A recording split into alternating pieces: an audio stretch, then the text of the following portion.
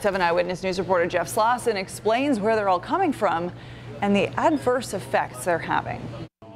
In the tank, goldfish seem pretty harmless as a pet, but once people get them home, don't really understand what they're getting into. It's because these tiny little fish can grow to this. A good estimate for how big they'll be is anywhere from about 1 foot to probably about 2 feet. So when their owners aren't prepared, Kenrick Walick at Pet Supplies Plus sees how people handle the fish. Some people will dump it into the lake itself because they want the best for the fish, but they don't want to take care of it. Some people just flush it down the drains. It's something that's become a problem in the North Shore of Lake Erie and the west end of Lake Ontario. The dumped goldfish are flourishing.